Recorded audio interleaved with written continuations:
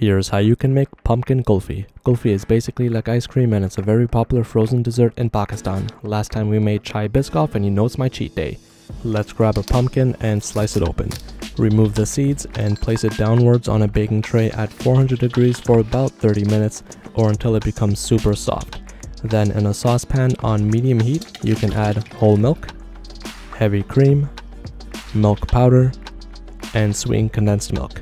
After whisking, toss in your homemade pumpkin spice mix and you can add as much as you wish. Once it reduces a bit, add in your pumpkin meat and give it a good mix. The consistency should be pretty thick.